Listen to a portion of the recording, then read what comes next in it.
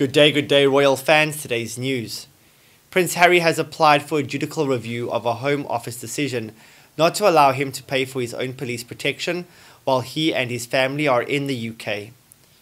Harry applied for police protection in January 2020 when he visited the UK, offering to pay for it personally, but his legal representative said the offer was dismissed.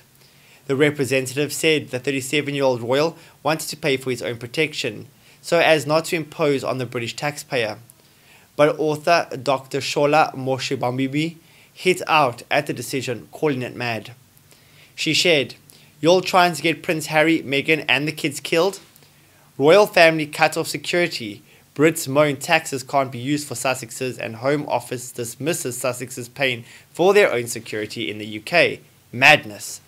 How dare you refuse their security at their own expense when they are at risk?" Other fans on Twitter also questioned the decision. One user said, "Oh wow, this is crazy, huh? So he's not allowed to pay for the necessary security whilst in the UK in order to keep him and his family safe. Am I reading this wrong? Why?" A second user agreed, writing, "This is crazy. Do they want them to be hurt?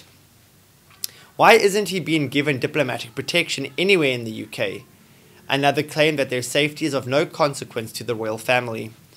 A Twitter user wrote, "Harry and Meghan shouldn't return for the Jubilee or anything in support of that firm. They're scapegoats, and once again their safety is of no consequence to the British royal family." While others praised the prince for offering to pay for the security himself. Nazir Afzal said he should be commended for not relying on public money like others.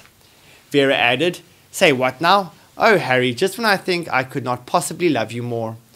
A legal representative for the Sussexes said that the lack of protection means that Harry and his family are unable to return home. In a statement they said, Prince Harry inherited a security risk at birth for life.